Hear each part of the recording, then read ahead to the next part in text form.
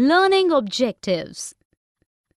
After studying this module, students will be able to understand presentation of data, learn about different types of presentation of data, know about textual presentation of data, learn about tabular presentation of data, know different types of tabular presentation of data, know about parts of a table, discuss geometric diagrams, explain types of bar diagrams. Presentation of data. Introduction.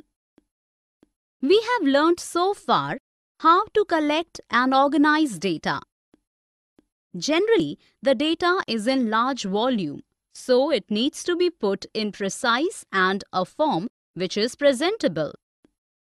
Let us learn how to make large volume of data look more compact and presentable. Types of data presentation.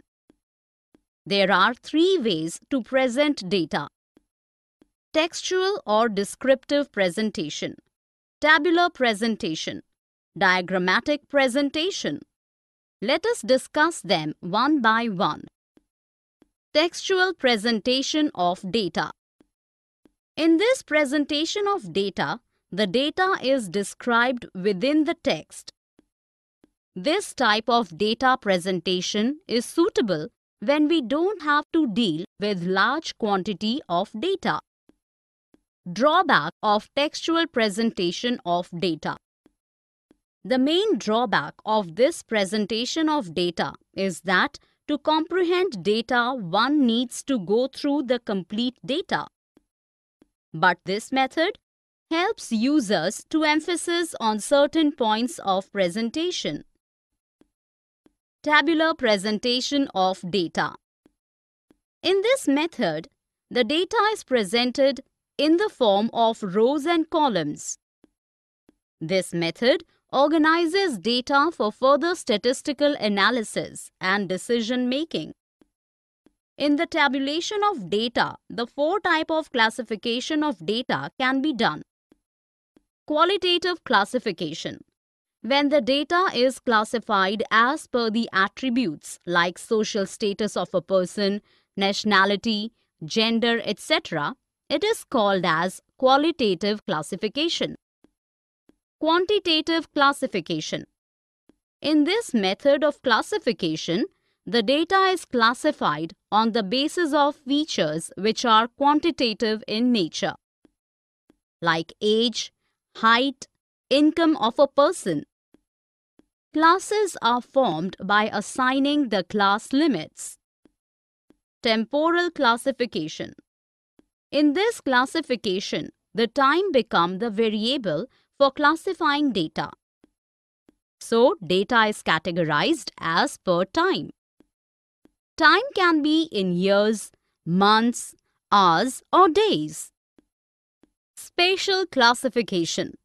When the classification of data is done on the basis of geographical location, then it is called as spatial classification. The location can be village, town, city, block, state, or district, etc. Tabulation of data and parts of a table. Before making a table, it is important to learn the important part of the table. The simplest way to represent data through table is to represent data in row and columns. A good table should have the following parts: table number, title, captions, row headings, body of table, source. Table number. Table number helps to distinguish between the tables. It is used for the identification of the table. A table number can be given on the top or at the beginning of the table. Title.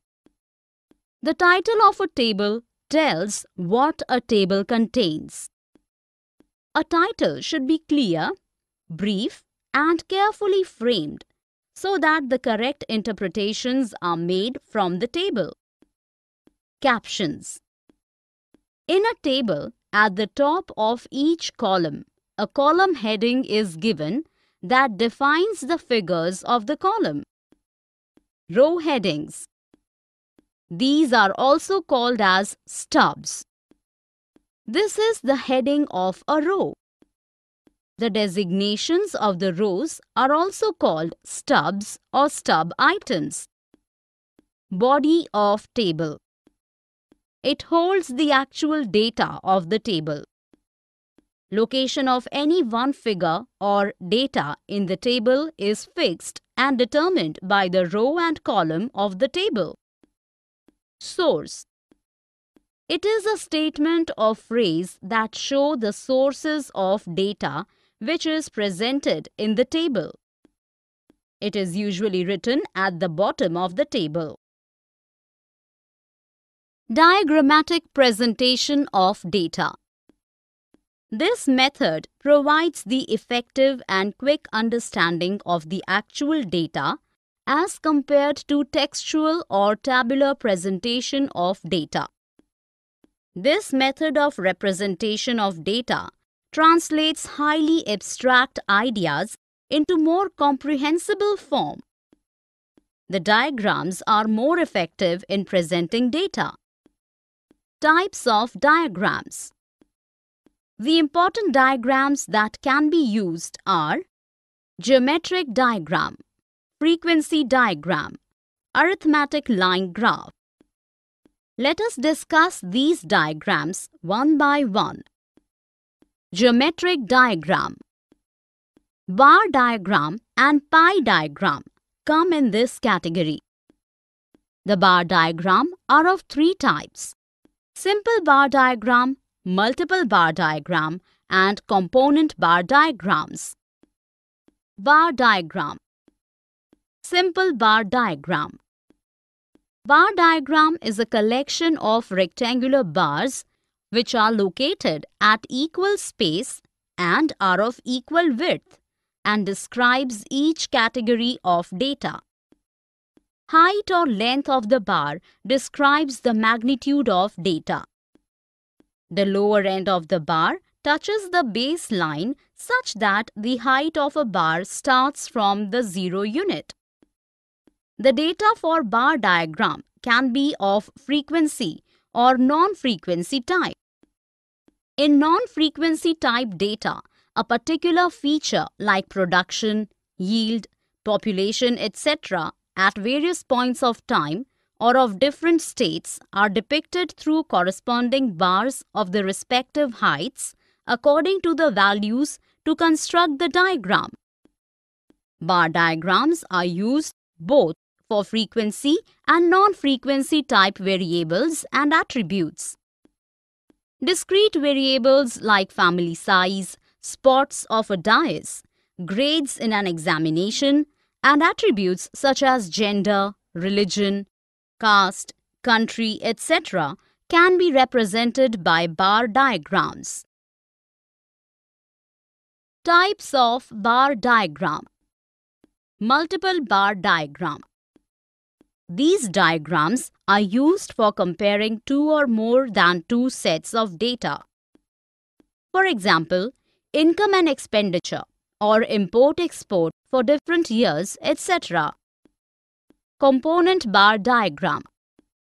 The component bar diagrams are also known as charts, are used to compare the sizes of different parts and also shows relationships among different parts.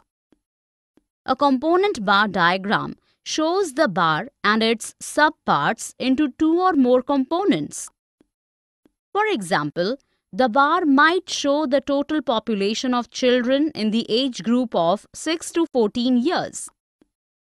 The component bar diagram are generally represented in shaded form. Pie diagram. A pie diagram is a circle whose area is proportionally divided among the components and shows as percentage to total. The circle in pie chart is divided into as many parts by drawing straight lines from the center to the circumference. Frequency diagram.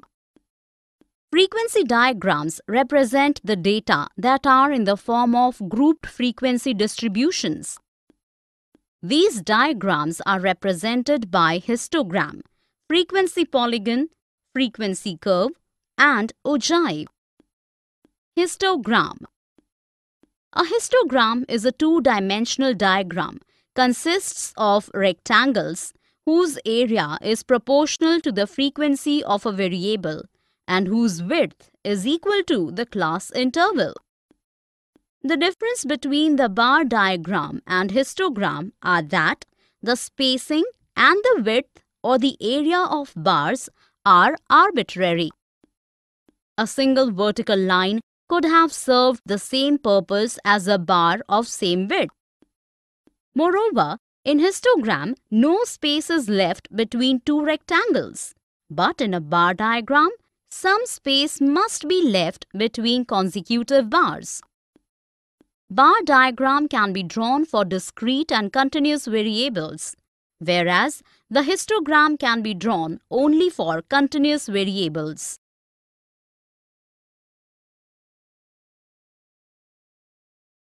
Types of frequency diagrams. Frequency polygon. It is a plane diagram bounded by straight lines. It contains 4 or more lines. It is an alternative to histogram, but can be fit on a histogram to study the shape of curve. The easiest method to draw a frequency polygon is to join the midpoints of the top side of the consecutive rectangles of the histogram. When we compare two or more distributions plotted on the same axis, frequency polygon is likely to be more useful since the vertical and horizontal lines of two or more distributions may coincide in a histogram. Frequency curve. This curve can be drawn with a smooth freehand curve passing through the points of the frequency polygon as closely as possible. It is not necessary that this curve pass through all the points of the frequency polygon. Ogive. It is also known as cumulative frequency curve. As there are two types of cumulative frequencies, for example, less than type and more than type, so there are two ogives for any grouped frequency distribution data. In this, cumulative frequencies along y-axis against class limits of the frequency distribution are plotted. Arithmetic line graph. It is also called as time series graph. In this graph, time is plotted against x-axis and variables along y-axis. A line graph by joining these plotted points is called arithmetic line graph. This graph helps to understand the trend, periodicity, etc. in a long-term time series data. Summary. Let us summarize what we have learned in this module. In textual presentation, the data is described within the text. This type of data presentation is suitable when we don't have to deal with large quantity of data. In tabular presentation, the data is presented in the form of rows and columns. When the data is classified as per the attributes like social status of a person, nationality, gender, etc., it is called as qualitative classification. In quantitative, the data is classified on the basis of features which are quantitative in nature, like age, height, income of a person. When the classification of data is done on the basis of geographical location, then it is called as spatial classification.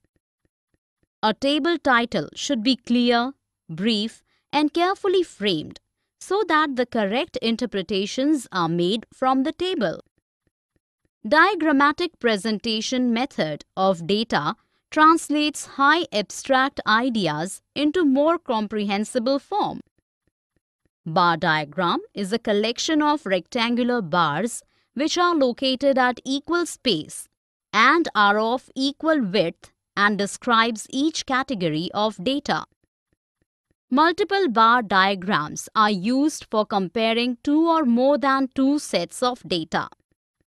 A pie diagram is a circle whose area is proportionally divided among the components and shows as percentage to total. Frequency diagrams represent the data that are in the form of grouped frequency distributions. A histogram is a two-dimensional diagram, consists of rectangles whose area is proportional to the frequency of a variable and whose width is equal to the class interval.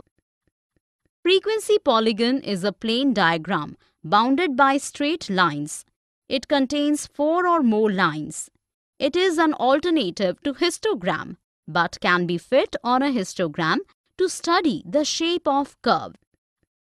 Ogive is also known as cumulative frequency curve.